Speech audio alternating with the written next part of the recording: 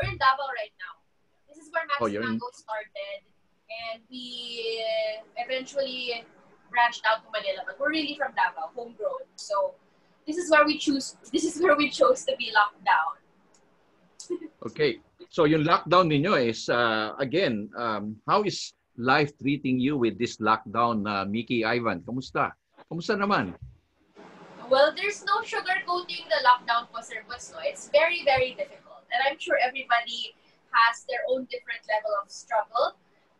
As for us, we're sort of focused mainly on survival right now. 100% of Maxi Mango stores, whether company-owned or franchise, are inside the mall. So during the period of lockdown, what that meant for us was that every single branch was closed. So right now, yeah, we had to introduce a lockdown menu in order to cater to our customers, in order to stay relevant, in order to still be in the market, and to keep the cash flow going. So this lockdown menu is very different from our current menu. We had to adjust it in a way where it would be okay even after a very long, tedious, and mainit delivery. And this is how we're surviving. Maganda dito pag-usapan muna natin itong may share ako sa inyo Alam mo mga kaibigan, ito, ang sinasabi nga natin si Miki daw ay isang ex-PBB housemate. Yan ba? Ito ho. Nako, Miki, kwento mo nga sa amin. Ito naman. Ano ba ito? Sino ba itong nasa left and the right? Well, the one wearing orange is 18 years old pa po in that picture, or 17, I think. The one in eyeglasses is matanda na kasi nasira na yung mata niya. Okay. How was it? Ano yung kwento ng PBB? Give me some refreshing moments ni Miki Arceo. Okay. Well, actually, Sir Butz, I was in the shortest edition of PBB because this was the very first teen edition that was released. So because it was a teen edition, the government was keeping a very close watch on us. The Department of Social Welfare or whatever were making sure that all the children were being treated properly. So actually, our entire edition was only 6 weeks long, and I was in there with Kim Chu, with Matt Evans, and Gerald Anderson. Those are the ones who are still relevant in showbiz today. So you mean to say kasama mo si La Chris Chu? Sino pa? Ilan yung mga batch? Kim Chu.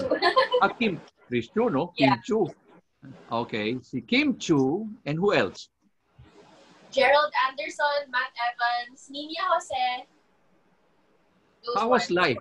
How was life during your PBB?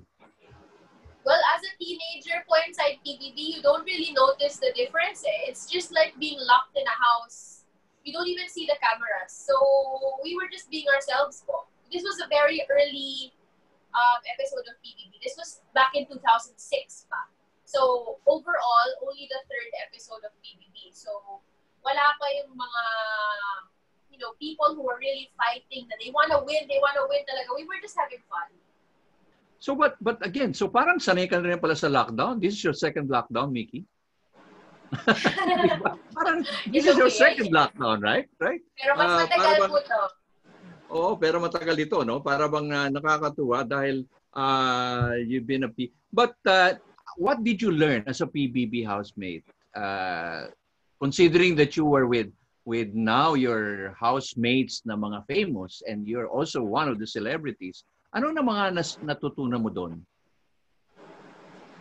The one thing that I'm very proud of po, from PBB, Sir Butz, is na never po ako nagpaka-plastic while I was inside. I was always my real self, and I knew the repercussions of that.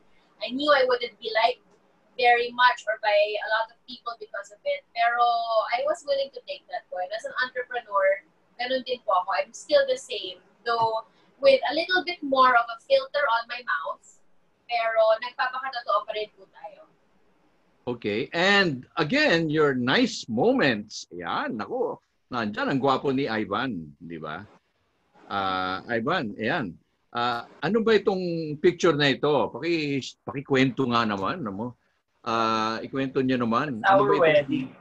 That's our wedding back in 2012. Yan, naalala niya.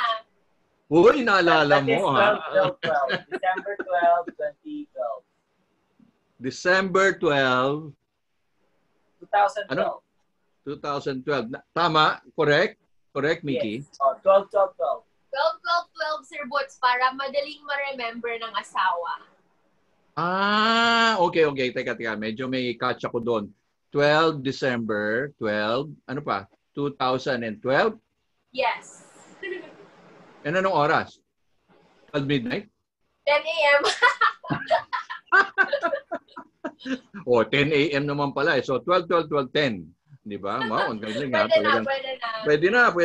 pwede na yun. Okay. So, and you had, wow, 2 kids. Yes, Ang we have gagaling kids naman. already. Okay. 9 and 4 years old. Anong names nila? The 9-year-old po is Andy and the 4-year-old is Max. Okay. And who is Max on this? You're the one hawak Max ni is the small one Ivan? po. The small one. Okay. Yung kamukha ko po. Ay kamukha. Nako, Ivan, medyo mahirap ata 'yon, paninindigan 'yan, no? So, again, yung isang naging concern natin dito sa atin, no? Sa negosyo natin. What are the things that you discovered now with this COVID? Was it something that you had a discovery moment na as a family? Anong nangyari? I think, Sir Butz, the most important thing that we realized during this whole COVID thing was never to put all your eggs in one basket. To always have a plan B, to always have a safety net. And yeah, we're glad that we had all those. We're glad we had the emergency fund for the business. We're glad that we had a plan B and the safety net. And that we're glad we had, somewhat other smaller sources of income. So we could survive. So we could keep Maxi Mango going. And as Maxi Mango, bakit ba kayo nagkaroon ng Maxi Mango? Tell me nga the story of how Maxi Mango. Kasi ito yung papakita kong next no? Para bang natutuwa ako dito. Kasi imagine kayong dalawa, you were an OFW, Miki, right? Yes, po, both of us. Okay. And being OFW, what were you doing there? You were in London, Miki? When you met? Yes po, London. So ano nangyari? Ano nangyari doon? How was the queen and the prince and the princess meet? Ano nagkakilala? Medyo konting love story naman diyan, ko naman. Well, that was way before London pa po, sir. But we are actually classmates since high school. Oh, and Ivan, you became a British citizen. Were you born there or you were born here in the Philippines? No, I was born in the Philippines. I went there after high school, then going back and forth from Philippines to the UK. He flew po kasi he was still a minor. So he managed to gain British citizenship. Yeah, through my mom. My mom is a nurse there, been working for quite some time. So okay, I got citizenship through her. Wow, so you're still a dual citizen, no? Yeah. British and Filipino, no? Oy, sabi ni Goody, Director Goody, ha? Oy, ito yung tin-interview natin to. Nagba-viral to si Director. Interesting daw topic, Kuya Butch. Naku, lalo na PBB bro yan, ex-PBB. Okay. So again, ito na yun eh. Ano itong storyang ito, Miki? Mukhang ano ba yung ikwento mo ano nangyari dito sa story, itong picture na ito? Those are very, very good memories po para sa amin, Sir Butch. When Maxi Mango started, we were selling in the parking lots of the mga malls. So this is one of those parking lots. This is actually SM Lanang in Davao. We didn't even have uniforms yet. Our aprons were very roughly made. As you can see, tarpaulin lang po yung gamit. And kami po mismo ni Ivan yung nagtatrabaho. No, hindi kita si Ivan sa picture, no. Pero, yeah. Simple beginnings. And it just really clicked here in Davao. And it grew to what it is today. Pero we're glad that we have a background like this. Where we very fondly remember, the times where we were working like that.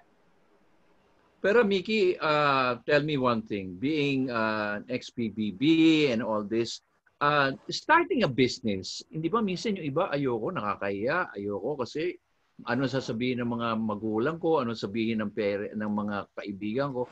Was that ever a factor that helped, that stopped you, or you were able to conquer, or in other words, napigilan mo yung hiya? There was nothing to conquer po for me, Sir Boots. I know that that is a struggle for a lot of people, pero I've never been the kind of person kasi to let pride lead the way that I make decisions. As for being an ex-PBB housemate or an ex-celebrity, I was born and raised here in Davao, so people are sanay sa akin here. Nobody makes me pansin here. I'm left alone, not like in Manila. But yeah, as for, the things that my parents say, sometimes parents can be harsh. Mhm. And I did hear, my dad say one time na, I didn't raise you to become tindera lang. Pero that is something that I sort of gained strength from. Okay. That's the kind of thing that actually makes you stronger. It doesn't put me down. I don't care what people think of me. I work hard for myself and for my family. Wow. Powerful ah. Powerful. Wow. Bakit ba yung mga na-interview kong babae lahat dito very powerful. Nagsimula yan kay Nia, nagsimula yan. Naku, talagang mukhang the women are wearing the pants now. Ewan ko kung pabagay kay director yan, no? At sa mga iba. But nevertheless, Maxi tuloy, di ba? Mickey, yung bang, bakit mango? Marami ka naman choices. Ano-ano yung mga iba-ibang choices mo? Tell me what other choice you had. We actually had an ice cream concept before Maxi Mango was born that mostly dealt with chocolate, like Snickers, Crunch, Oreos, ganun. We did have fruits, but it was a very small part of the menu. So small that it was overlooked most of the time. And we just noticed when the Maxi Mango was sort of our best, when it came to costing. Siya po yung pinakamababa ang costing. So we had this one bazaar in a very quiet mall where we said, let's just try something new. Since we've been doing bazaars for almost 2 years already, let's try something new. And we drew the Maxi Mango logo on our laptop. We had tarpaulins printed, a very rough poster for our menu, and we weren't expecting what happened at that mall. So parang it really became a turnaround. But how about the research? No? Yung pag-research sa mga product, ng ano yung products, kayo ba dalawa nagsasama, nag-uusap, or isa sa inyo nagdi-divide ng, okay, ito gawin mo, ito yung operations, ikaw naman na magte-test, gano'n ba yun? Paano nga? Kasi alam mo, interesting din ito nga yung isang tinanong ko, pinost ko kaya nga daming na-intriga sa inyo Paano ang mag-asawa nagsasama sa negosyo? Yan. Naku, sagutin mo nga yan sa akin. Ivan, paano ba yan? Ivan, paano naman yan? Sagutin mo naman. Paano ba ang mag-asawa nagsasama na, ilang years na ba kayong kasal? Ilang years na daw tayo kasal? 8 years. No, 7! No, going 8 years is ayan ho, simple lang, no? Simple lang, ha? But again, paano nga nagsasama? Kasi sa amin, yeah, go ahead. With Maxi Mango kasi, we have different jobs. Biggie kasi is more on the marketing, sa managing the page. I'm more on the operation side. So, operation sa mga stocks, accounting, mga ganun. So, Miki naman is more on the other side. So, we have different jobs. We do different things, but in one brand lang. So, siguro medyo konti lang yung yung minsan nagbabangga yung aming department or yung aming trabaho. But mostly if man ganun naman, mostly meron kaming argument both. Me, I have argument, meron siya argument. So we balance things, we compare which one is better, saan anong ganda gawin. So we hear each other. Kunyari, meron siyang point, and then she hear my point as well. So from there we balance, and we Okay. somehow go for a compromise na na deal or decision that we need to take on. So, in other words, kayong dalawa, you take things on the level, di ba? Wala namang personalan siguro, no? No, no, no, no. Yeah. Okay. Mostly talaga is lang, pag sa work is we have different roles. So from there, so pabayaan ko sa kanya kung if I think that something that she needs to know on her department, so I tell her, oh, look at this and pag-aralan mo. And she take a decision on that area, and then hindi ako nakikialam unless I see something, no? But pag wala naman, I let her do her job, and then she So, she let yeah. me So, in other words, pag when you give instructions to your people, alam kung sino yon. In other words, hindi naguguluhan. Kasi minsan mga sa negosyo, no? Di ba nangyayari yun? May mga tao tayo, hindi ko alam kung sinusunod ko, si boss o si ma'am. Di ba? Yung bang, nangyayari ba yan or you're trying to avoid It that? does, it does. I must admit, yeah, it does happen. Pag ganon, we try to, to, ang mga staff naman namin, they're very aware Of the division of the division. responsibilities. Yeah, Yeah. very aware. The ones who get confused are our franchisees. Kaya sometimes when they call me, I have to be like, oh, you're calling the wrong person. I'll tell Ivan to call you. Give me 5 minutes lang. Or vice versa. Parang ganun. Oh, Pero afterwards, aware naman po. okay, I get your point, no? Again, lalo na nagpa-franchise kayo, no? Ilan na ba franchise branches ng Maxi nga pala? How many franchise branches? Maybe 30. Yeah, something. Yeah, something like that. 30. Ish. And tsaka natin pag-usapan yung pagpunta nyo sa global. Maganda pa rin yung ibang storya ninyo. But again, maganda ito because alam mo, daming nanonood sa atin. Si Jennifer Ko, isa ring entrepreneur yan. Si Mitch L, si Director, si Norma Valenzuela, Jing Diego, hello. Richmond Lim. Uy, parati kong suki ito. Si Richmond Lim. Batang-bata ito, pero negosyante na ito, no? Gabi Villar, June, at Llaneta, and Ferdy Deito Loretta, si Parmasya ni Doc. Okay? Ito pang isa ba, no? Ito yung ating ito ano nangyari dito? Tell me the story of this. Saan ba ito? This is in LA. This is our branch in Northridge Fashion Center in Los Angeles. Wow. How did it feel na ikaw ay, bakit ka ba nag-decide kayo? Why did you go to the US? Well, for the Philippines po kasi, Sir Boys, we never wanted to become the kind of brand that was mushroomed absolutely everywhere. For us, with our 50-plus stores, para sa amin, that's enough na po. Kasi we already have in Luzon, Visayas, and Mindanao eh. So we just thought that this was the right next step. Since before LA opened, we already had a branch in Singapore. So, Nagbukas nga kayo Singapore before that, right?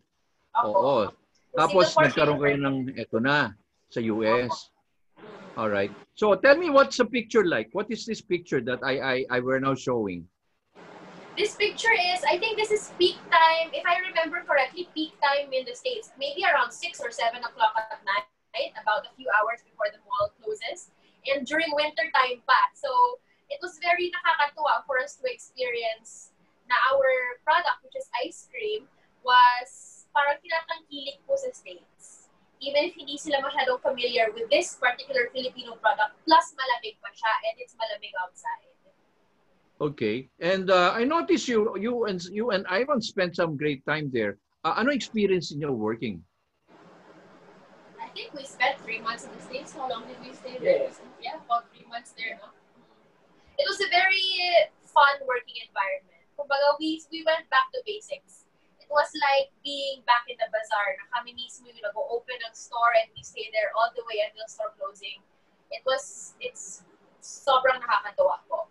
We just, it's menial work, pero it's work that I love to do. being the cashier and making timpla the ice cream, cutting all the ingredients, and just doing that, or being inside the store and being hands-on, is very nakakatuwa po for us. And yung mga customers niyo, sino-sino? Mga Pinoy ba rin? Marami pong Pinoy na customers, pero yung nakakatuwa po dun, Sir Books, is mas marami pong customers na hindi Pinoy.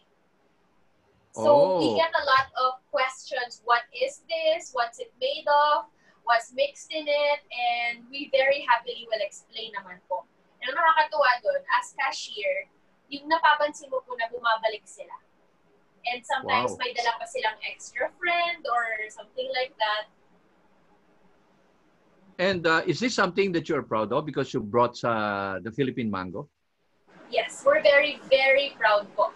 Not just because it's the Philippine mango that we managed to bring to the States, but because of being provincianos. Ivan and I are very proud that we're from Davao and that we managed to turn this small brand that started as mga parking lot ng mall into a nationwide brand. And we're even prouder that we managed to bring it outside of the Philippines to Singapore and to the United States. We hope that Davaoenos are proud of us too.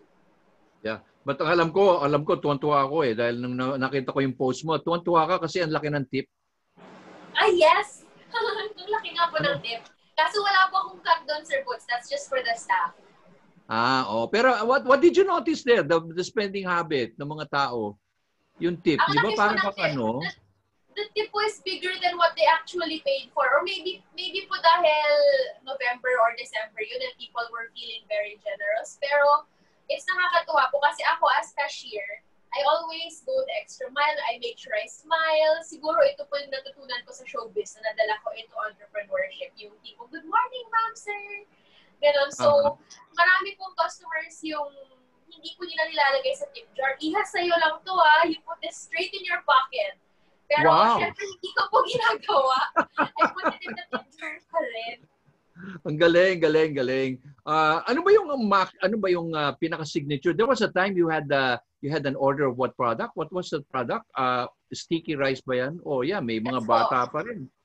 Oo, di ba? Pero kids won't eat sticky rice. Well, some kids do eat sticky rice. Pero for the sticky rice po, yun po yung malakas sa States. We usually get bulk orders, mga like 20 or sometimes 50, and then we put them in boxes na dinadala ng mga tao po to parties. Amazing, no? So talagang mukhang itong dalawang batang ito talagang ito yung unang customers mo, no? I don't remember po what these two kids were waiting for, pero usually po pag kids ice cream naman po talaga. Wow, so ito na yung ito yung maganda. Ito yung mango sticky rice, no? Yes. Ito dinala mo rin sa Amerika to, no? Yes po. Actually, mango sticky rice was first introduced in Singapore, and then we introduced it again to the States. This was never intended to be introduced to Philippines. But we introduced it as part of our lockdown menu for the ECQ. When all so our branches closed. You're making a twist on everything, no? But based ang mango. Ganun ba yun? Anything that we can do with mango, we will attempt to do po. So, talagang really mango. Okay. Yes, mango for everybody. But again, how do you now see yourself now with this pandemic? What have you learned so far aside from being financially literate? What to you is being a franchisor in this critical moments? Paano mo na-activate? How did you react? Paano yun? Well, we knew we had to do some sort of pivot, Sir Boots. When the lockdown just started, a lot of people were in denial. They thought that it would be lifted right away after a week, after 2 weeks, ganun. But it just really didn't happen. So we knew that if you didn't adjust to the circumstances, then there was no way you were going to survive. And this lockdown is really all about survival, which is why we had to R&D very quickly introduce the lockdown lineup, which, we call it the lockdown lineup because it's different from our menu. We keep it separate from our original menu. So because of the lockdown lineup, yes, Bob? So you came out with a lockdown menu. What is that lockdown menu? Bukang na-miss ko yun yung picture na yun. What was that? What was that lockdown menu that you initiated? Well, first of all, po sa lockdown menu is the mango sticky rice, which was introduced in Singapore and the States, and we never intended to introduce it here, but we did na lang. And then the second one is our two best-selling ice creams, which is the mango graham and the mango cheese ice cream, which we repackaged as hard ice cream. So it's no longer soft serve. It's in a tub, sort of like the Selecta or Magnolia style. So when it gets to customers, maganda pa rin po yung quality. So it's very matigas and frozen. Ganun po. Mhm. So you had to act fast. So as a leader, you really had to react and bounce back and do some measures to save, and especially the branding. Would you say that? Yes, definitely. Kailangan, Sir Boots, because we're not the acting fast and the reacting, the working. It's not just for me and Ivan. It's not just for our kids. We have people who are relying on us. Our staff, our franchisees who have made Maxi Mango their livelihood as well. So yun yung mga, in other words, that came to your mind, you have a leadership, you have to stand up, you have to make sure people gather, everybody gathers and listen to what the pandemic situation will be, no? Di ba? So again, where do you see now? What is the new norm that you now see for Maxi Mango? Are there any plans that meron kang gagawin? For example, I noticed there are a lot of deliveries that you're having right now, even in Davao. Is that working well now compared to malls? Yes, the deliveries are working well, though it's not comparable po talaga to operating under completely normal circumstances or goods, no? But our lockdown lineup has been well received so far. So what we're thinking is na we might introduce it side by side to our regular menu once the malls start to slowly reopen. Hindi namin siya tatanggalin completely. Or maybe we'll just wean it off slowly, but not abruptly or all of a sudden. Nandyan pa rin siya. So where do you see Maxi Mango ngayon? The next 1 year, medyo short na lang ang ating planning ngayon. Kasi alam mo, sa planning ngayon, dati, di ba? Before the lockdown, we were all planning 6 months to 1 year. Ngayon, parang day-to-day na, ngayon. Where do you see, where will you go from here, also abroad? I also heard that you had a very well-known artist who had their shooting in your store. Yes. In the States po, we had filming from Netflix. Sino nga yung artistas there? Nicole Kidman? The singer. James Corden. Yeah, James Corden. That was a lot. That was a lot of fun. That was really a once in a lifetime experience po, getting to film with a Hollywood crew. Na nasa po kami, right smack in the middle of everything. We had to stop operations because hindi po kami nilalapitan because of all the equipment. Pero that was really fun. Our staff in the States pumasok kahit wala silang trabaho just because they wanted to experience it. Kahit kami, pumasok kami even if day off namin. So sino mga artista nag-shoot na sa inyo? Imagine. James Corden, Nicole Kidman, and Meryl Streep. My gosh. We're really excited for that to come out sa Netflix. Kahit background lang po kami. Kahit half second lang. That's enough. That's already something to be proud of. Anong title kaya ng movie na yun? Para abangan ng marami ngayon dapat, di ba? I'm sure a lot of Filipinos, yeah, It's called The Prom. We think it's a musical. Kasi the whole time they were there, non-stop kumakanta sila. Hindi po sila nagsasalita. Wow. Buti hindi ka nakuha ang extra. Kayong dalawa. Hindi rin ko mabayad. No way.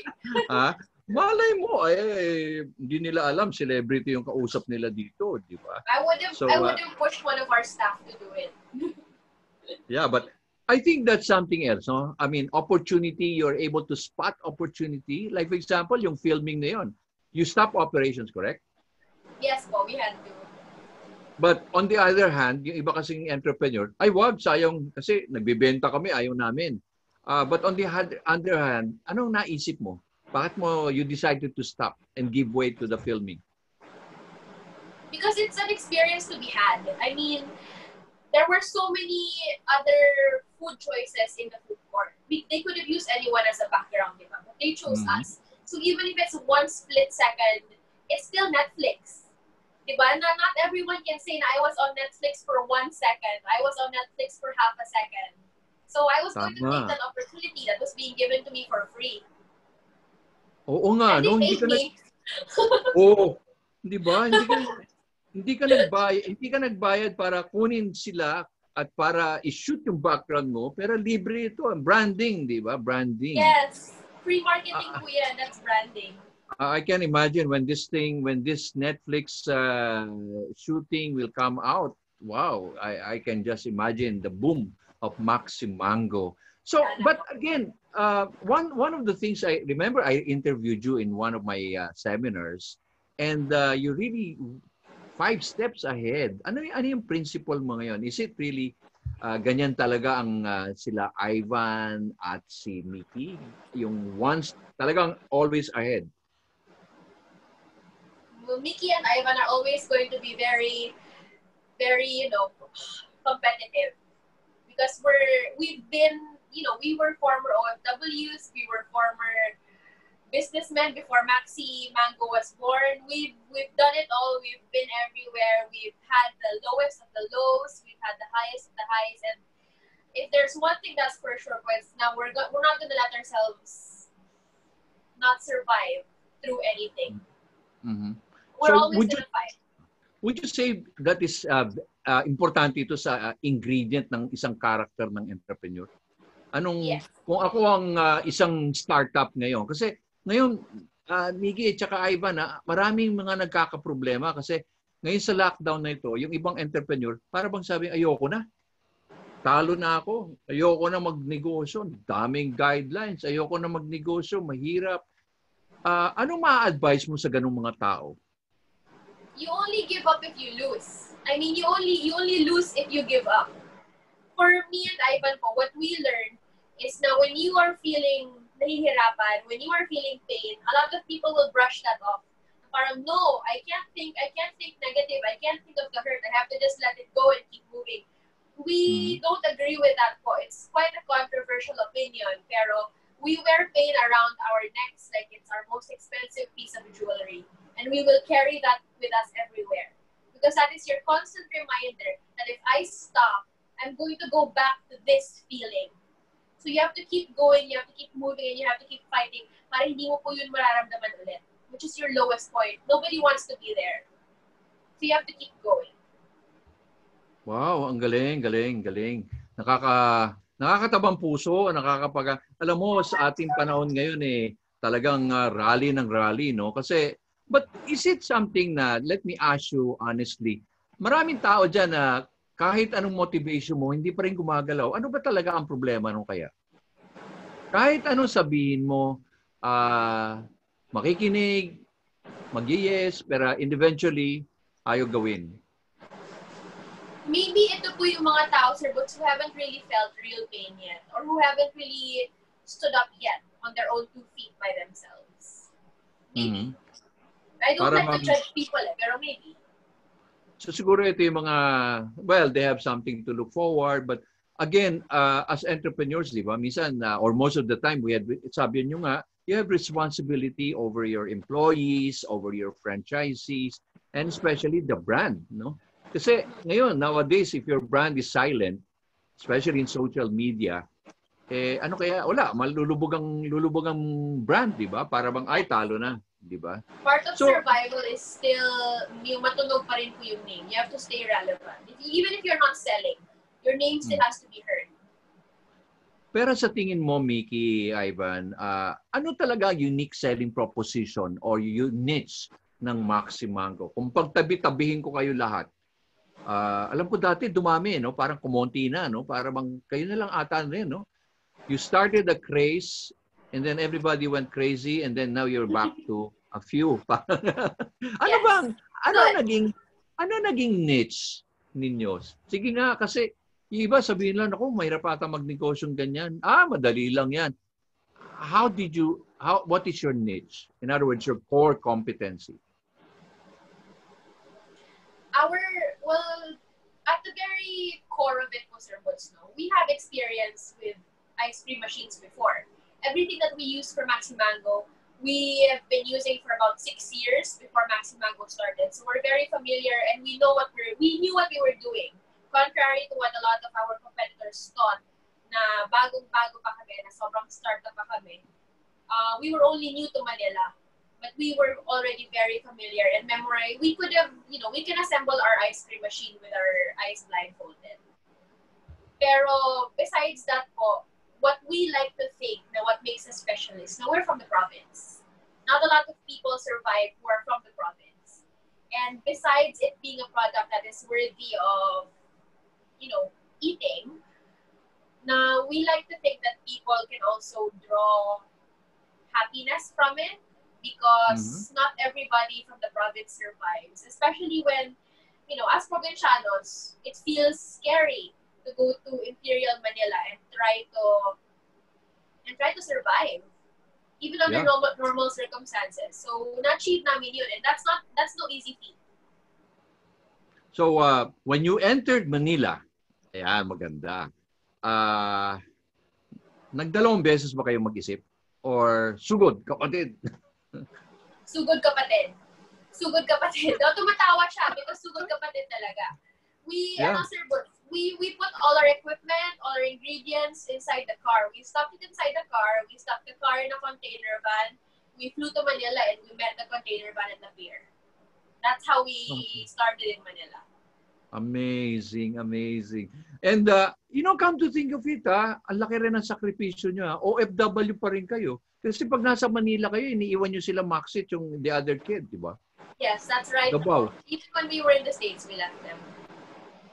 Oh, I imagine that. That was November, right? And you had Christmas there by yourself. And you the by kids. ourselves, yes. How was We the feeling? spent Christmas in the States doing laundry. Oh my God. Ano yung feeling? I mean, magulang pa rin kayo, okay? Naiwan yung dalawang bata sa Davao under the care ni Yaya. How was your feeling as a mom? Sir, but somewhat I felt lucky because my kids are still very young. So, as a 9 and 4-year-old, if you drown them with toys, nakakalimutan po nila lahat ng bagay. So, masakit yun for me. But, in a way, swerte kami. No? We have a lot of family here in Davao who are able to cater to our kids. And our super yaya. But, that was a big decision, huh? Yes. That was a big decision on your part. November. Ito pa nangyari. Ito, Miki. Ikwento mo nga yung kumukuha ka ng visa. May takot ka nun, di ba? Sa visa. Yes Kasi po. first, I was denied I've been denied for a US visa kasi already 4 times. So 4 times? 4. Okay. Sige. Because nursing po kasi yung tinapos ko, Sir Boss. So even if I'm very genuine in my intention to go to the States for vacation or for anything else, hindi ko sila naniniwala. So for this last visa appointment, when I had it, Ivan was already in the States. So determining factor siya on whether or not I would get to be with my husband for that 3 months in the States or whether mag-iisa lang siya doon. And I wanted to be with him so much, and luckily that the reason this time was not for vacation, but for business. And I had the paperwork to back it up. So all the consul did was check the Maxi Mango Facebook page and na-approve na ako. Pero ang anxiety levels ko po noon have never been so high in my entire life. Yeah, because I know there were 4 of you in line. Yes. And all the first 3 were knocked out. Yes, all of them denied. And naririnig ko po the entire conversations because that's what it's like inside the embassy. Wow. So you must be having a heart palpitation there, Miki. I mean, and you were saying a lot of times I caught you saying to Ivan, bye-bye, bahala ka, have a nice Christmas. Yes, oo. Di ba? And alam mo naman, si Ivan, as usual, very low-key, pero kinakabahan at nalulungkot siya. But how was his feeling? Ivan, nung nalaman mong padating si Miki at nabigyan ng visa, anong feeling mo? At nagsiset up na kayo? Very excited kasi I knew kailangan ko siya to set up the the branch in the States because yun nga, magkaiba nga, like I mentioned earlier, magkaiba kami ng trabaho eh. So she do some other things like the marketing and other stuff, no? So I'm mostly sa operations. So I was worried na hindi siya mabigyan. No? Sabi ko, it might be difficult to do it on my own na kasi kumbaga team talaga kami whatever we do, no? Kaya nagiging successful because we do separate things, no? Meron siyang sariling forte and then sa akin din, so yun lang. Excited ako na kuha niya yung visa niya and then we can work together dun sa entire 3 months na we're setting up the store. Okay. And I guess you felt the same as in you're working as a team, sabi mo nga, and you're really bringing in your flag, staking your flag in the US. Huh? Yes. Yeah. So, wow, I'm so proud. Ilang years na ang Maxi Mango, by the way? Magti 3 years po this December. Wow. Imagine 3 years this December. And you're in 3 countries. Yes. Wow, you look at your behind. You have a flag of the Philippines, you have the flag of Singapore, and you have the flag of US of A. My gosh. We're supposed to have one more flag. Kaso si COVID eh. Sayang. Oh well. Well, COVID has always a chance to heal Mother Earth and always tell people, relax muna kayo. Masyado na kayong busy. So, na-COVIDize lahat tayo ngayon, di ba? So, yan ang isang COVIDization. All right. So, again, let's give a final word. If you were now to open tomorrow and start again branching out, what are the first 3 things that you will start doing? I think the most important of the 3 things that you would do initially would be to ensure your logistics. Make sure that my staff are able to get to the branch. Make sure that my stocks are able to get to the branch. Make sure that I can monitor all branches regardless of where they are. Ano pa? And the food, the delivery. Yeah, quality control. Ayun, yun pa, quality control. Kasi lalo kayo sa mango, di ba? Iba-iba ang lasa ng mango, no? Minsan you taste something sweet, sometimes hindi matamis. How do you control that? That's one of your forte, huh? We only use Cebu mangoes, sir. Okay. We only use one particular variety forever. And between the mango of the Philippines and the mango in the US, what have you noticed? You were exposed there. You were different mangoes there. May Mexican ba yun? May Colombia? How would you rate our Philippine mango? Filipino mangoes po talaga, sir boss. It's, parehas silang mango, pero it's practically apples and oranges. It's completely different. Mm-hmm. So parang talagang kahit mango yan, may Philippine mango pa rin na talagang we should be proud of, right? Yes, definitely. It's one of a kind. World class. My gosh. So again, Miki, Ivan, I just want you to say something like a prayer, perhaps, and something like a prayer for us, for the entire nation, and also the business sector. Can you give us some deep prayer coming from your heart? You pray now.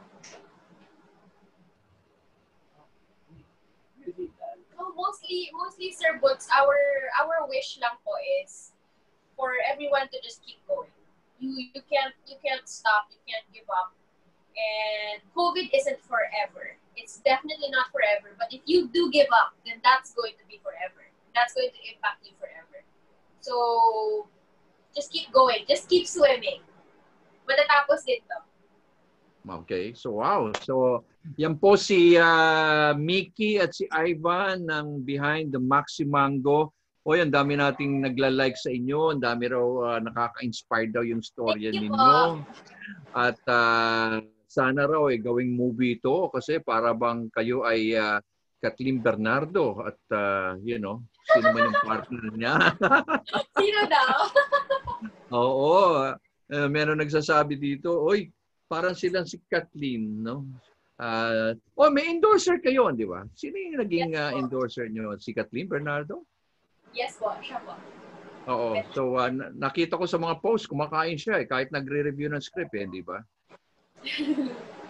All right. So again, Miki, Ivan, I wish you all the luck. I wish you all the best. I wish you all the blessings. And again, I'd like, yung gusto ko yung sinabi mo na this is not forever. May kinabukasan. Meron din tayong laban.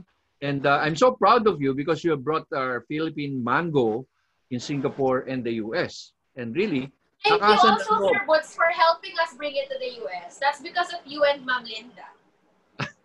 Instrument lang po kami, instrument lang. But you are the big here, no? So again, how will they get in touch with you, by the way? Should they want to apply for a franchise or they want to, get a taste of mango? Kasi the last time, yung ating guest, si Kimi Lu, nagkaroon ng imagination. Mangga pa naman ang sinabi niya.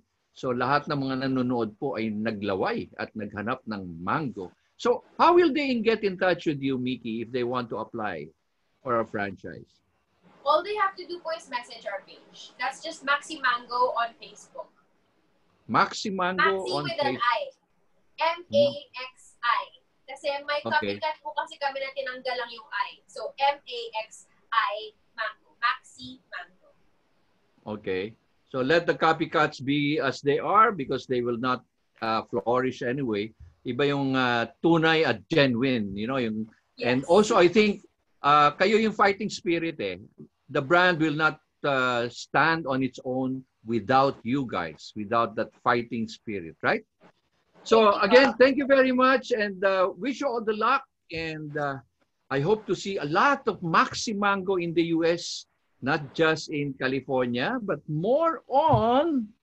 Alam mo naman, meron tayong brand na tinulungan at nandun rin kayo sa isang branch na kung sila ay nagsimula sa Pasadena, Yes, California, Santa Anita. And I'm sure you're going to follow their footsteps, Sana, So, magbilang ang help po kayo, Sir Boots. kaya yan in God's help. Okay? So again, thank you very much and wish you luck all of you. Regards to people in Davao. And by the way, I just want to share with you, we have a very good friend before in Davao in DTI by the name of Linda Lopez. And she used to work with Yusek Merli of the Department of Trade. And unfortunately, she passed away April 24. She has been a big help to the franchise group. We salute her and we pray for her repose. No? And also our condolences to the Lopez family of Davao. Again, thank you very much. Till the next time. And by the way, alam mo, Miki, Ivan, tomorrow, ang ganda ng ating guest, isang banker na binitawan ang pagiging bankero at imbis na siya maging presidente ng bangko, binitawan niya. Kasi gusto niya raw maging entrepreneur. Alam mo bakit? Dahil ang hilig niya sa gelato. Grabe, no? Believe ka. Sa susunod natin, bukas din, alas 5, ha? Wag na nang kalimutan lahat. Wag lang itong BUK. Maraming salamat. God bless. Bye-bye. Thank you, Sir Boots. Stay safe po. Bye. Bye.